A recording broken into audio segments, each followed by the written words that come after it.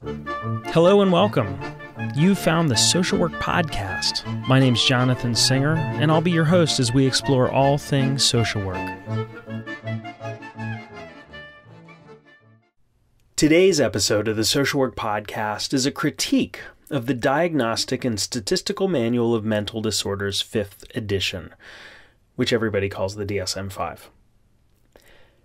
The 2 years leading up to the publication of the DSM-5 in May 2013 have been described as, quote, a war that has shaken psychiatry to its core. The chair of the DSM-4 task force, Alan Francis, publicly denounced the process used by the DSM-5 task force and cautioned that the changes in DSM-5 would, quote, turn our current diagnostic inflation into hyperinflation by converting millions of normal people into mental patients, end quote. The value of the DSM-5 as a Bible for mental health practitioners was further questioned in 2013 when Thomas Insel, then the director of the U.S. National Institute of Mental Health, NIMH, he published a blog post in which he said, quote, mental health research cannot succeed if we use DSM categories as the gold standard. That's why NIMH will be reorienting its research away from DSM categories. By the time the DSM-5 was published in May 2013, it seemed quite possible that the addition of 15 new diagnoses, removal of the multi-axial system, and the reorganization of the text itself would lead to a disaster of epic proportions.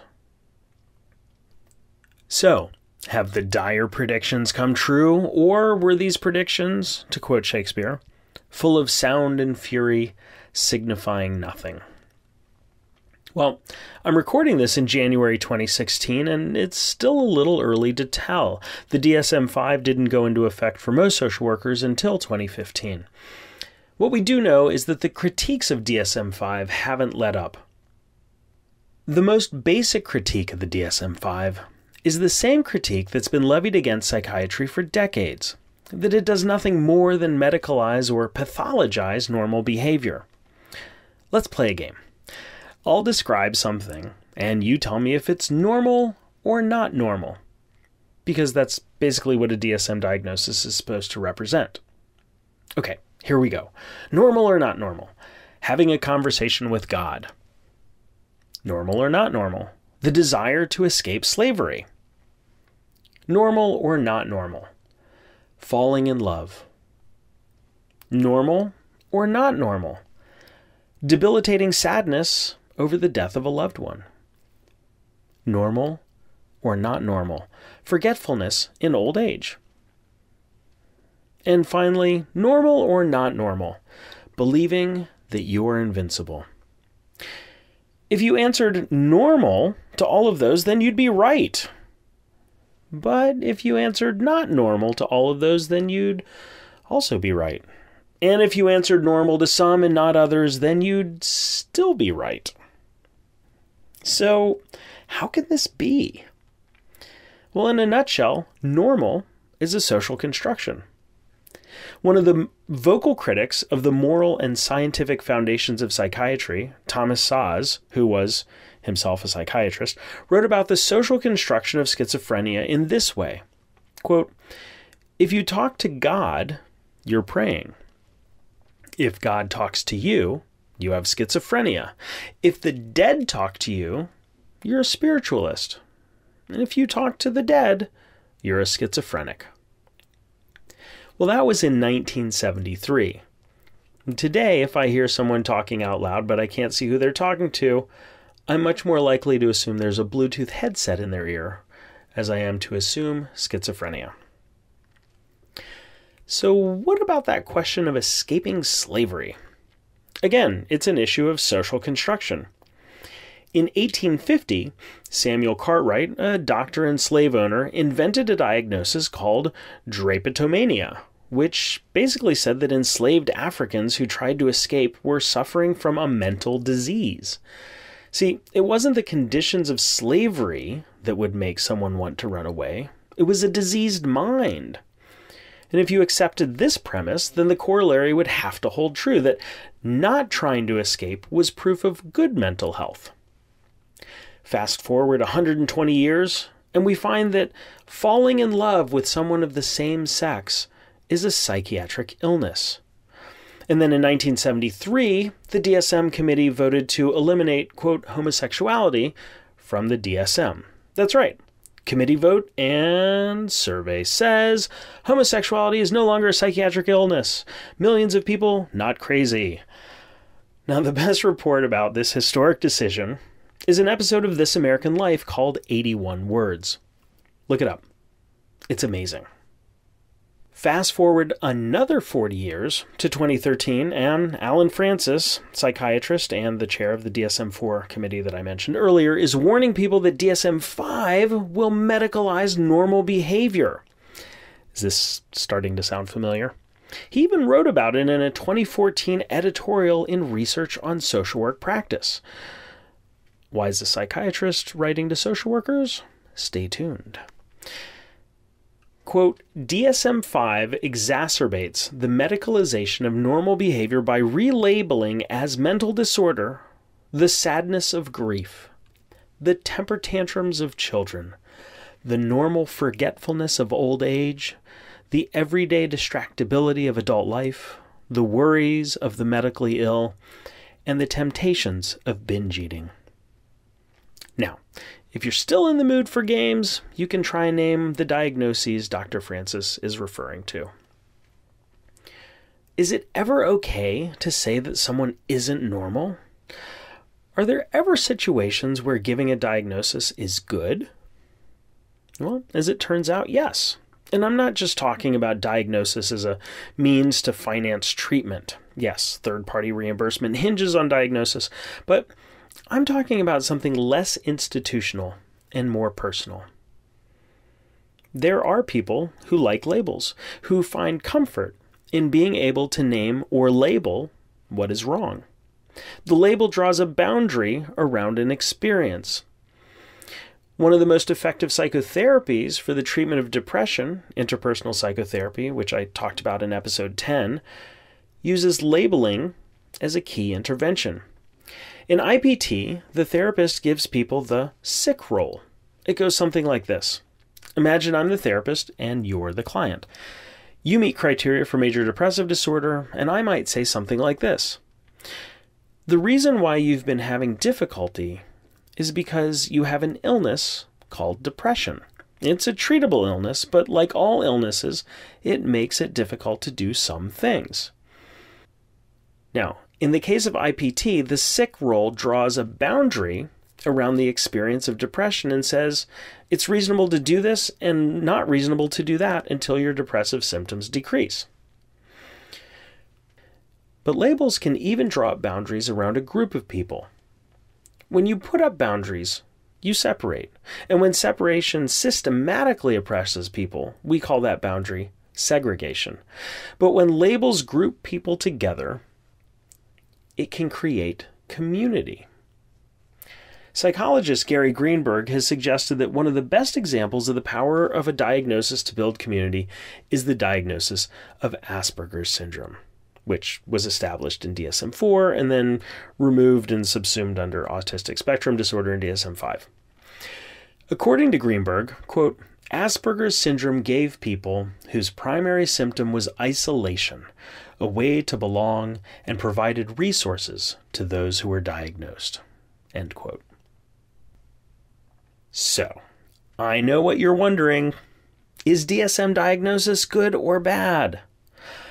Well, today's episode won't be the definitive answer to that question, but it will give you cause to pause when you're thinking about the role of DSM-5 in the professional life of social workers and the people we serve.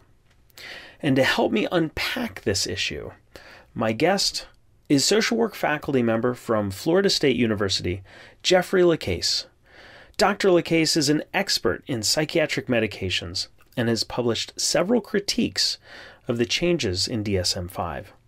In today's episode, Dr. Lacasse critiques the definition of mental illness, the empirical support for and reliability of DSM-5 diagnoses, the politics associated with the creation and publishing of the DSM, and what it means for social workers to be the single largest group of professionals who diagnose people with psychiatric disorders based on the DSM.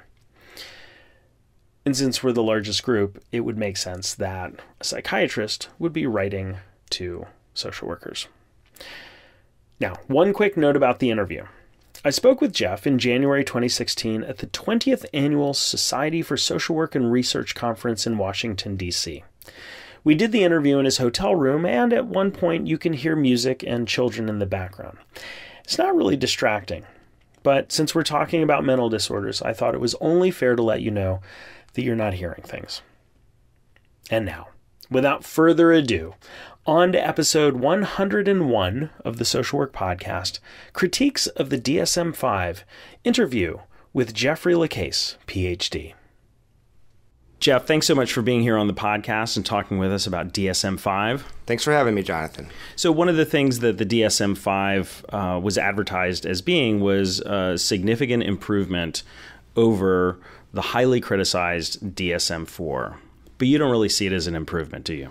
I do not see it as an improvement, and I think that's what the data would show. I think one thing we have to remember, especially as social workers, is that the DSM-5 is a product of a private guild who makes a profit by selling it.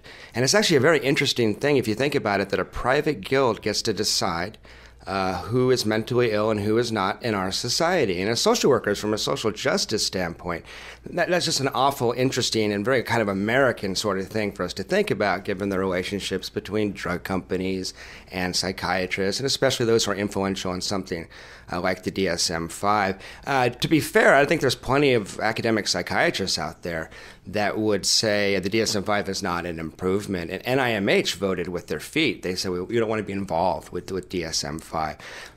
They said they wanted to do the RDocs. Yeah, they moved on to the RDoc criteria, and I mean, that's a really complicated separate issue.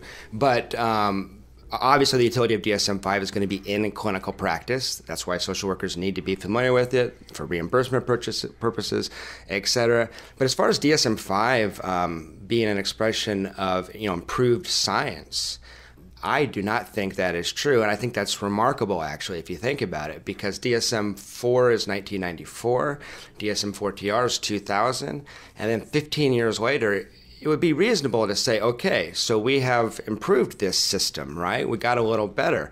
Actually, some of the numbers for DSM-5 are worse than the test for DSM-3 in 1980. And what do you mean by that? What numbers? Yeah. Just to give you one example, the kappa value, the test-retest reliability for diagnoses, is the primary variable used to measure accuracy, which is somewhat primitive, but it has some utility. So that means if a client goes to see two separate clinicians and around the same time period, what percentage of the time do they agree that the client has, let's say, depression? So if they went to see me and they went to see you. Exactly. And so if, there's 100% agreement, that's great. Now, that doesn't exist in medicine. I mean, there's always diagnostic ambiguity. But I was stunned at the level of inaccuracy of DSM-5, and that's why I'm at this conference with you presenting a paper on this issue. It was 28% for major depression. It was 20% for generalized anxiety disorder. And the interesting thing is that the American Psychiatric Association, their work group, they really tried to spin these results in scientific journals.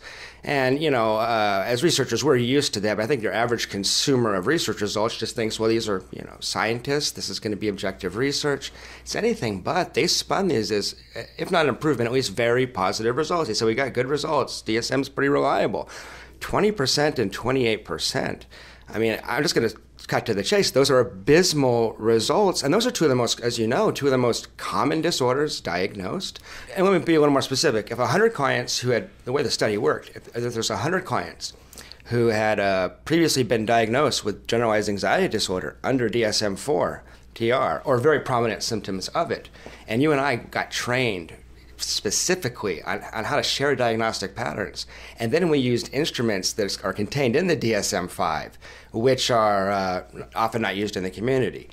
And if we did this study in a place that has a lot of people who have generalized anxiety disorder, the prevalence is quite high, and then the number at the end of the study is 20% At least to questions, that's just reliability, by the way. That's not validity, which is a whole separate discussion. But DSM-5, the whole idea of the modern DSM system, the reason you have checklists is because that's supposed to make diagnosis at least reliable. And validity we can't really get to, but reliable, we can get to reliability. Reliable status is supposed to be the point. 20 to 28%. Schizophrenia, I believe, was 46%. Alcohol use disorder was 40%. And I have to say, it'd be unrealistic to expect numbers in the 90s or maybe even the 80s. Autism, I think, was 69%, for example. And that's something that, because of the eye contact and how young it happens, it's probably easier to diagnose. ADHD was fairly high, but some of these very commonly diagnosed mental disorders, in this bell jar of an experiment where they're trying very hard, had numbers of like 20%. And of course, the American Psychiatric Association defined what a good value was for this, and they said unacceptable was 20% or lower, implying that anything above 20% was okay, or at least acceptable, if not good or excellent, etc. And it was interesting because people may not be aware, but two of the primary critics of the DSM-5 were Bob Spitzer, the editor of DSM-3 and 3R, who wrote a letter in saying, certainly you're going to get kappa values as good as we got in 1980. I mean, he really threw down on him. It was very interesting. And then Alan Francis comes out and says, you're trying to redefine accuracy so we look silly to the rest of medicine. Right. So, Alan Francis, head of the DSM-4. Yeah, DSM-4 4TR, yeah. Who has made a public apology for DSM-4 and 4TR, came out of retirement to fight against, the rhetoric around DSM-5. So I think it's an important issue when it comes to informed consent and some of the things you could argue from an ethical standpoint. There's a way to, as far as what clinicians would get out of something like this, there's a way to talk to a client about diagnosis, and there's pragmatic issues of reimbursement and all that sort of stuff. But do clients know that let's imagine someone just got out of a divorce or a bad relationship, or just had a divorce or a bad relationship, and or had some other kind of loss, and they're diagnosed 3 months of chronic symptoms with depression. That's a dilemma for clinicians. You have to make judgment calls. There's the bereavement stuff. In the DSM, there's a note to clinicians.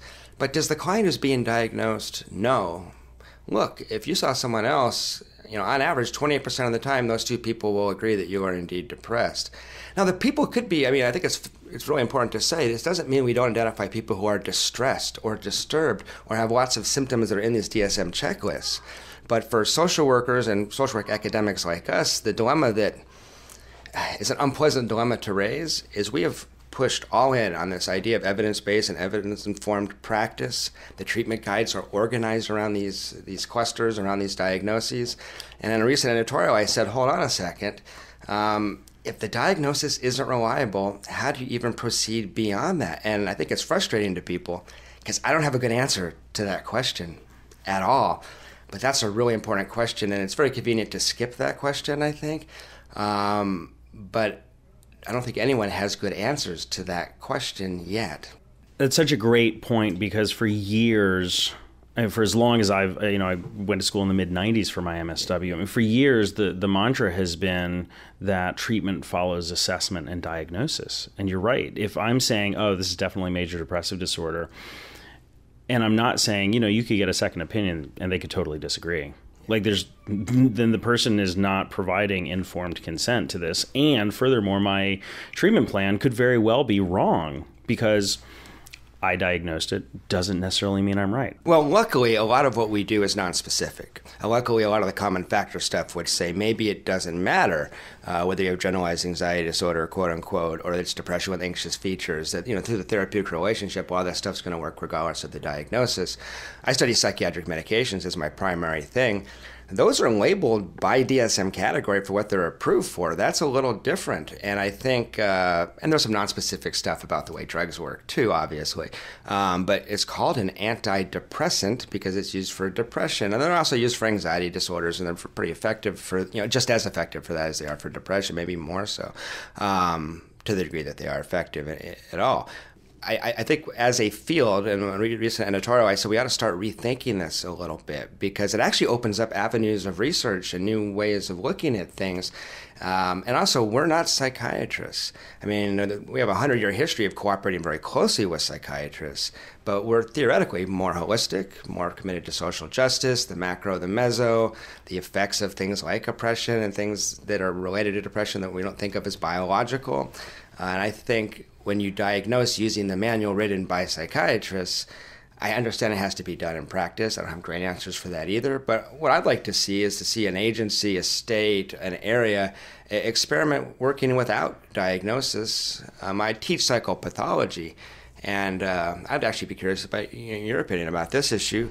In all the textbooks, it says that diagnoses are essential for good clinical communication, so that clinicians can communicate to each other. Just as an example, so I could write down that John has major depression, severe of a severe nature. I just don't understand. I'm not trying to be facetious here. I don't understand how that is more helpful than me telling you, hey, Jonathan, John just got divorced. He's chronically sad and suicidal. It's been going on for 12 weeks, and he is not doing well at all. He needs some help. That took an extra 5 seconds to say that. I don't understand. I literally don't understand. I get the reimbursement issues. I get the medication issues. But in terms of clinical communication, if you and I work at an agency together, I think the latter description is much more descriptive. And I did it at 8th grade level of education, but it sounds less medical. There's a lot of... So that's something I think we ought to think about. I mean, all the textbooks say this is essential for clinical communication, and I don't know that it is. Well, and what happens is that when I'm saying, oh yeah, so John, major depressive disorder, historically it becomes more problematic when I'm like, oh yeah, John, borderline personality disorder. Yes. Right? I'm not talking about, so there's some real issues with emotion regulation. He's got some issues around self-harm. He's got this, there's some trauma background. Like all that stuff is really important clinical information. But I'm like, yeah, borderline. And then you're sitting there and you're like, yeah, I don't want to work with this guy. And I think that is a great example of how a diagnosis is terrible clinical communication. No, I would agree. And we kind of talk out of both sides of our mouth a little bit out of necessity in that we teach students to do in-depth psychosocials, and that's really good clinical communication. But the diagnosis is supposed to be like the summary statement. That borderline issue is very interesting, though, because that's a fairly sexist diagnosis. And rather than saying so-and-so was sexually traumatized as a child, has these acting out behaviors, et cetera, we collapse it into borderline. What's interesting is that there was a study done where they looked at how many different types of borderlines you could build using the checklist in the DSM-5, and you can create hundreds of clients, some of whom look nothing like each other, and we still call them all borderlines because that's the disorder. That's the name of the disorder. So that even that idea that it communicates something, but you can build different-looking depressives too. It's certainly different by age. Yes, absolutely, absolutely. I think this is the other thing about DSM we might want to think about as far as the degree to which it's scientific, is it was like a medical textbook, and it looks very authoritative, and it's from the American Psychiatric Association, which is, we have respect for that profession, so on and so forth. But what happened is a bunch of people got around a table and decided this is a mental disorder, and and there's books written about this. Paula Kaplan wrote a book about I don't want to say the invention, but the creation of premenstrual dysphoric disorder, PMDD. She resigned from it in disgust because she was so offended by the process. Because it was so subjective. But when you get that book in the mail or you get the online book on Amazon or whatever and you look at it, you forget like a bunch of people just decided this. Now, they may have used research to do that, and it depends on which disorder we're talking about, how well validated it is, how reliable it is. But Paula makes the point that she wrote an entire book about how human and troubling she found the process. So speaking of DSM-5, we end up with new disorders like binge eating disorder, like minor neurocognitive disorder, which some people say is medicalizing being in your 50s and early 60s, And then there was just a drug approved by the FDA for female hypoactive sexual dysfunction, which it's easy to critique that disorder on the basis that that's a medicalizing what's a very relational issue. So if these things could be reliably, if these kappa values are really high for all these entities, it'd be a different debate. They're just really, really poor, and I don't it's not like I don't understand why the American Psychiatric Association would say, no, these are good values. This was a rigorous test, because they're selling their book with science. And there are competitors. We could switch to ICD, the International Classifications of Diseases. It's on the web for free. But I think people forget that they're buying, this is a product they market, and you have to wonder if there'll be a DSM-5. I mean, I'm sure you remember all the furor. I mean, on Huffington Post, I meet lay people in the supermarket who are familiar with the debates around DSM-5 and bereavement issues and, ADHD being overdiagnosed, all this kind of stuff. So I don't know if there'll be a DSM-6. It's the most common question I get at the end of my psychopathology class. Do you think there'll be a DSM-6? I mean, I have no idea. But from a PR standpoint, it might be better not to have a DSM-6. It really might.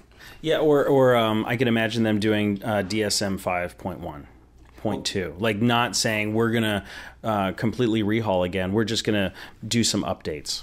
Yeah, and just to give this is a little bit in reverse order, but, DSM-5 took so long to come out because they were incredibly optimistic. I think it's the year 2000 or 2001 when the white paper on DSM-5 comes out. And they say, look, DSM-5 is going to integrate neuroscience and categorical diagnosis. And it was interesting because I was in my Ph.D. program at that time. And I'm studying the limits of what we know about the brain, how complicated the brain is, what we know about, lesions underlying mental disorder. And I was puzzled at the time because I couldn't imagine in 10 years that we would be able to, do that. But they were incredibly optimistic.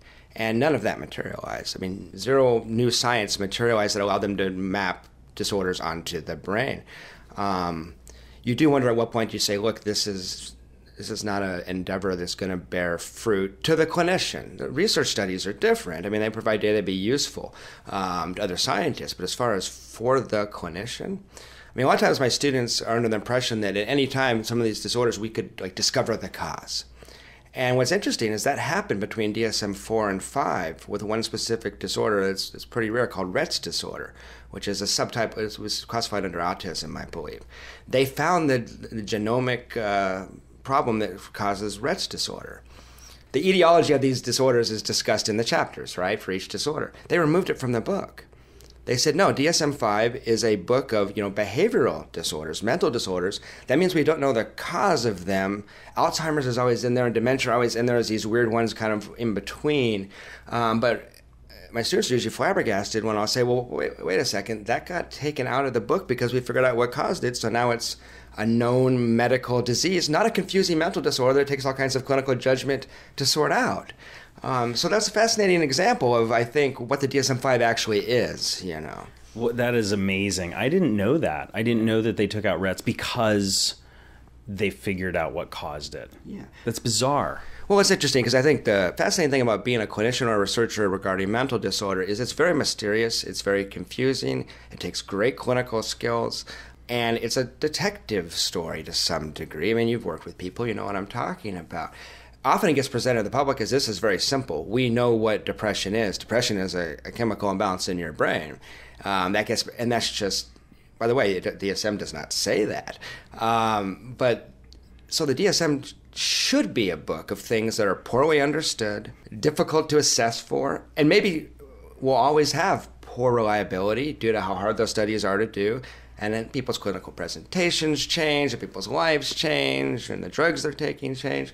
So we could reach a place, I think, where we say, well, this is going to be kind of I don't want to say a disaster, but it's always going to be a very troubling, from a scientific standpoint, sort of book. So what's the purpose of this book? It's financial. It's for reimbursement. It's for bureaucratic coding. Cool. But you see it held up as a piece of shining science. Yeah, that's really difficult to support. And I think Alan Francis coming out of the woodwork, who's as conventional a psychiatric guy as you'll find. I mean, was involved with the TMAP project, which was a Texas Medication Algorithm project, which was very well critiqued, conventional kind of project. Chair of psychiatry at Duke, I believe, or high up at Duke. For him to come out of retirement to rail against this, I think was really an important sort of thing. So rather than people thinking, wow, these social workers surely, they sure critique the DSM a lot in those wacky hippie social workers, it's more like if you listen to the psychiatrists very closely, look at their own internal debates, they beat up on the DSM-5 pretty bad too. But who's using it mostly? Well, we outnumber psychiatrists. It's got to be close to 10 to 1 in terms of mental health clinicians in the United States. But if you go to the back of the DSM-5 and try to find not who participated in the field trials, but the scientific advisors that created the disorders and all that sort of thing, look for social workers. There are a few, but there's not very many. So interesting that we do an awful lot of the work, and then as far as our representation, our voice in the actual creation of the manual, not really there. And that's, of course, assuming that our voice would be different than their voice. I don't know that that's true. So those are some great critiques of the reliability of the disorder, about the internal fighting in psychiatry, the role of social workers in sort of perpetuating diagnosis as this thing we should do because we're the ones that are primarily doing it. I mean, if we just look in terms of numbers, we're doing it. Are there other critiques that social workers should be aware of? Well, yeah, there definitely are. And some of them are a little more conceptual in nature, but they're important. And they're pretty social worky, so to speak. I mean, one of them would be that the definition of mental disorder has changed yet again for DSM-5. It's pretty inadequate scientifically. First of all, it's interesting that over the years, the definition of something like a mental disorder has changed, which just shows you how fuzzy this is and how hard it is to pin down. Alan Francis said in an article in Wired by the journalist Gary Greenberg, who's written some good stuff on DSM-5. He says you can't define it. You just can't define it. So you're starting with something that the people that are engaged in this are just saying that you can't define it. Where's that boundary between normality and disorder? So that's a problem. The other thing would be, just as a thought experiment, couldn't you talk about mental disorder without assuming that these are medical problems? You could talk about behavior. You could talk about, sociological or deviance kind of approach. There's a lot of different ways you can look at these problems. But it's just sort of in the book, these are medical. Sometimes they use the word disease. Sometimes they use syndrome. Sometimes they use mental disorder. They use those terms sort of interchangeably. Those are actually very different things, and we're going to be technical about it. I just use mental disorder to refer to something that's in the DSM, but even that concept, as I just said, it's a confusing concept. Now, DSM-4 had some really interesting limitations noted in the book. There was a whole section called the limitations of categorical diagnosis. That was removed for DSM-5. So that's something important for clinicians to know is, this is just my opinion, but I think it's supportable. The DSM-5 was like a much more political document than DSM-4 to me. Because I teach this class, because I might be the only person that sat down and read DSM-5 cover to cover to see what was new. That's a bizarre thing to do. I understand that. But I did that. And as I did that, I noticed some changes that I thought were kind of disturbing. First of all, I deleted that section on the limitations of categorical diagnoses. DSM-4TR had mentioned that the brain changes seen in schizophrenia may be related to treatment with antipsychotic medication. That's gone. Now it just has a statement about, I believe it says that it just refers to the fact that there are brain changes, and it kind of suggests that they're due to the schizophrenia. So now there's a debate in the literature about that, but DSM-4 said it might be the drugs. DSM-5 says, hey, their brains shrink over time. And it's a heavily medicated population. So I don't think I've probably nailed every single one of them. There's also stuff about it, side effects of meds like akathisia, where it looks to me like more like a book written by people who diagnose and primarily medicate. And it's political and almost promotional in how they present things. And DSM-4 certainly had components of it like that. If you really knew this literature deeply and you read it, you'd say there's some politics here, there's some spin here and there. But I think DSM-5 is worse, objectively, on those issues. And see, that puts to lie the idea that this is supposed to be a valuable resource for clinicians. Because my students are usually very upset about this, by the way. I show them on PowerPoint slides. Here's what DSM-4 said. Here's what DSM-5 said. Do you think it's a better book because they removed that information or removed that limitation? And my students are usually like, wow, why was that taken out? Again, it's also possible that no one reads this thing beyond the billing codes and it doesn't matter. So I want to be, realistic about it. But I do think that's an issue.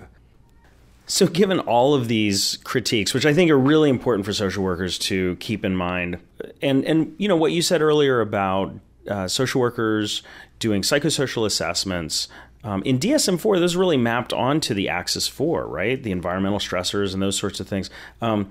Social workers have to use the DSM-5 in certain situations. And since they do, and since Axis 4 is gone, How should social workers be using this responsibly? Yeah, that's a great question, Jonathan. So two-part answer to that. First of all, the removal of Axis 4, we should be more offended by that than I think we are. Barbara Probst wrote an excellent piece for Research on Social Work Practice in an issue I guest edited about the demise of Axis 4. So that was often called the social workers' axis, and as far as we can tell, it just kind of disappeared without them asking an entire profession about that. So you're right. I mean, when I worked at a psychiatric hospital, I spent a lot of time writing things like homelessness on Axis 4. And that might be a way that full 5-axis DSM-4 diagnosis might have provided some good clinical communication, and that you get a good idea of the client's, presenting problems pretty fast. You get a GAF score, that kind of stuff. So GAF's gone, Axis 4 is gone. We have Z codes now instead of the previous V codes. And the Z codes list almost every conceivable, social work problem you could think of. So one suggestion, and I teach my students to do this, is to note the Z codes to give a more complete picture of the client. If someone has a diagnosis of major depression, as we've been discussing, and that's the only thing on their chart, I think they become a depressive. I mean, I think we pathologize it, et cetera, et cetera.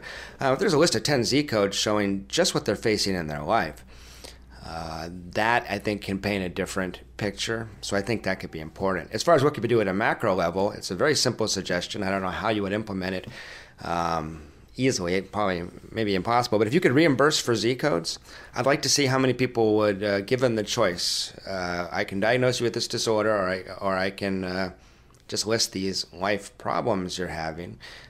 Which would you prefer? That's an interesting thought experiment, at least.